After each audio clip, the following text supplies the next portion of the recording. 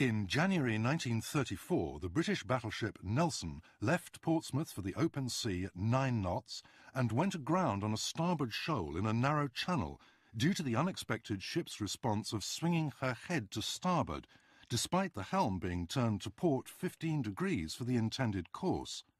The reason for this grounding was a typical bank effect.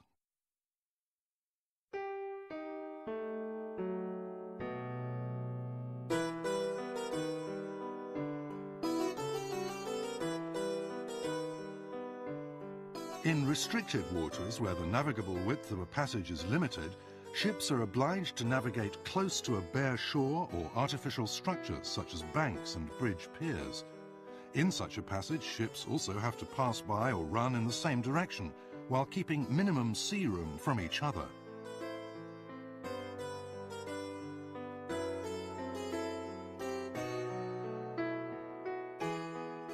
Under such circumstances, a ship's motion may be largely affected by interference between two ships passing by and going in the same direction in close proximity, and bank effects due to banks, bridge piers and sea-bottom contours. In view of ship handling, ships are exposed to higher risks under such circumstances.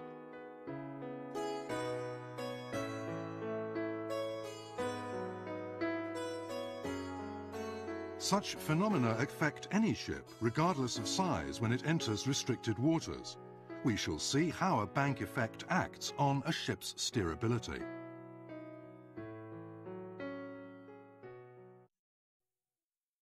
Even in a narrow passage, such as a canal, ships manage to maintain a straight course as they advance on the centre line of passage.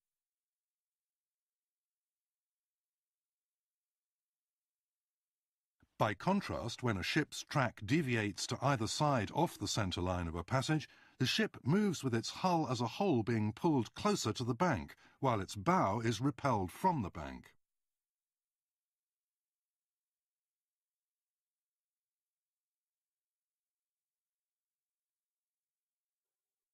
On the contrary, water level rises up the bow because displaced water mass is accumulated in the confined space between the closer bank and the ship's hull.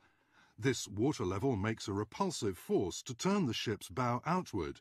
This means the generation of a bow outward moment.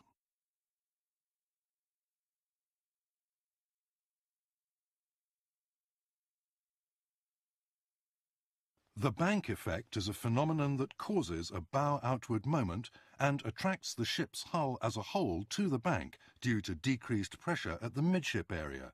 This attracting force is called suction.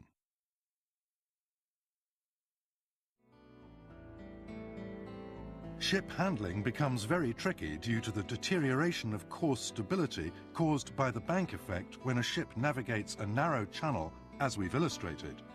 How should we handle a ship under such conditions? To have a ship run in a straight line on its intended course by offsetting suction and bow outward moment caused by the bank effect, the ship's head has to be kept obliquely to its intended course.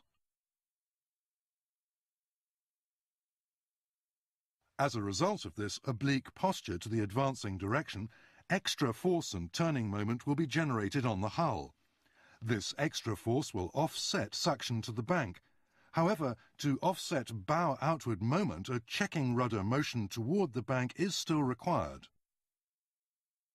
This means that the turning moment and the force produced by the proper angle of checking rudder can offset the forces and turning moments generated by bank effect and oblique posture.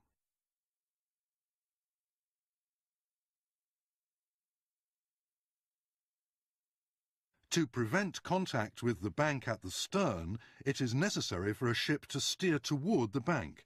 The ship can then maintain a parallel track to the bank.